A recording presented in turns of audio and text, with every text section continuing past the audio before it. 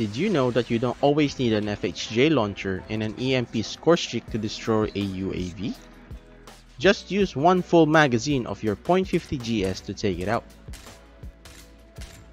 Yes, it's that easy.